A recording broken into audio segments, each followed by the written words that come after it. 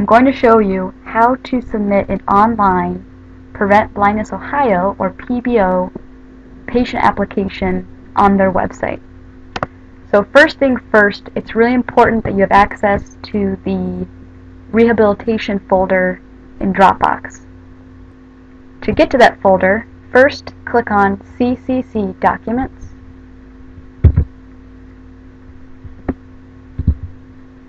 Then click on Officer Specific Documents.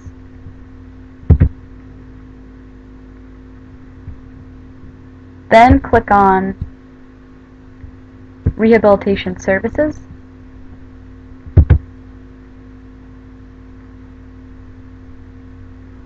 And then click into Prevent Blindness.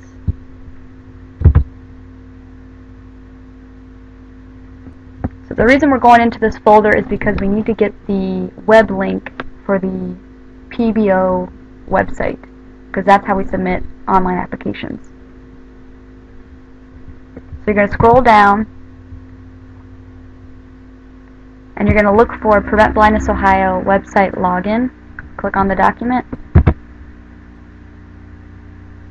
You're going to click Open. Click on the link. Now my logon information is already saved, so it's just really important that you go back to that page, put in the username, put in the password. Okay, click Login. The name that you want to select in the box is Richard. Ideally, as the Director of Rehab, you should have your own account, so you should be selecting your own name, and what that guarantees is that you get all the information from PBO regarding the patients that you need to call, and when you call them, what you're supposed to do. So hopefully you'll get an account soon, and you can, rehab people and volunteers can click on the Director of Rehab's name as opposed to the Executive Director's. But for the time being, we use Richard Bam's account.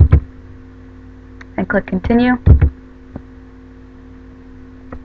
For the patients we see at the free clinic, we always click on eye exam that includes eyeglasses for adults. So here's the application. You just submit all the information. If you're doing a traditional PBO application, then you put in the comment box that the gift card needs to be sent to the patient address.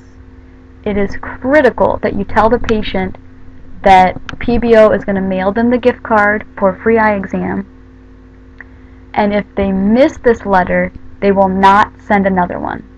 So they only get one chance for the gift card, so it's really important that they watch out for the letter from PBO.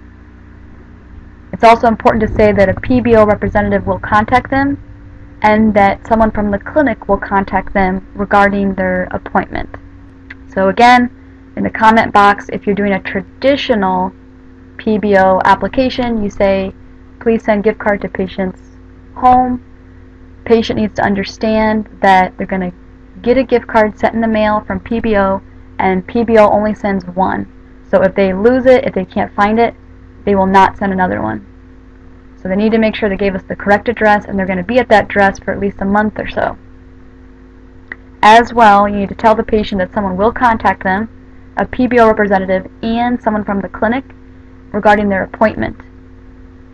As the Director of Rehab, you're going to call the patient and remind them of their appointment. You're going to get that information from PBO, and you're going to call the patient after their scheduled appointment to get results, and then you're going to input those into the website. So I'm going to show you how to do that. So on the front page, if you call the patient and you're going to input results of their eye exam, you're going to click on Display All Open Cases, and whichever patient you're talking to, just fill in the appropriate information and put in notes. And then you click Submit and then Continue. In regards to the new system with the VSP gift cards, if a patient qualifies for a VSP gift card, so they fail the screening and they don't have Medicaid and if they have Medicare insurance, they don't fall within the unqualifying categories. This is all explained on the adult registration form, which I sent out. And they have a social security number, then in the comment box you put the gift card information and say that you gave them the gift card on this date, here's the gift card number, and you don't have to call the patient. However, you do have to once a month look at the open cases and call the patients and say, hey, did you schedule your appointment, or what happened, because if they haven't scheduled their appointment, they're going to remain open as an open case. With VSP gift cards, the VSP eye care providers will submit the results of the exam directly to PBO. So you don't have to worry about that part with VSP gift cards.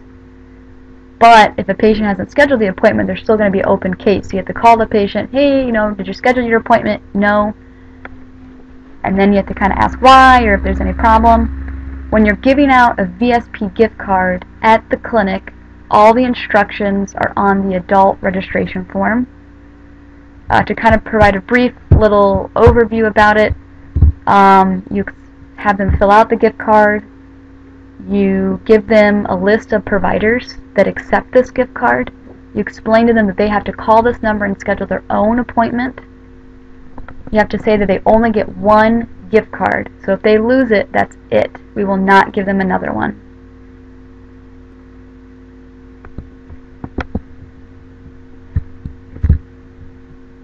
Additional information regarding the VSP system are on the information I emailed out.